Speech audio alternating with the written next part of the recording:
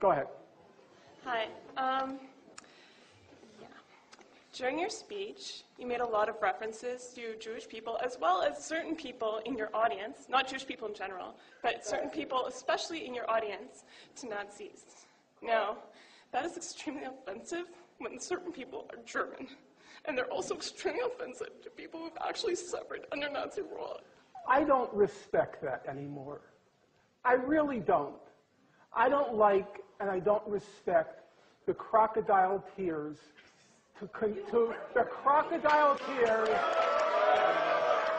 No. I'm sorry, folks. Allow me to finish, and allow me to finish. Listen, sir. Allow me to finish. Allow me to finish. Sir. I don't like to play before an audience the Holocaust card. But since now I feel compelled to.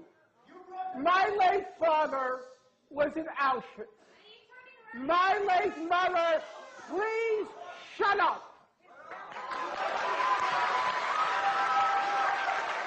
My late father was in Auschwitz. My late mother was in Majdanek concentration camp. Every single member of my family on my father's side, the Jews did not take arms against the my late father was in Auschwitz concentration camp. My late mother was in Majdanek concentration camp. Every single member of my family on both sides was exterminated. Both of my parents were in the Warsaw Ghetto Uprising. And it's precisely and exactly because of the lessons my parents taught me and my two siblings that I will not be silent when Israel commits its crimes against the Palestinians.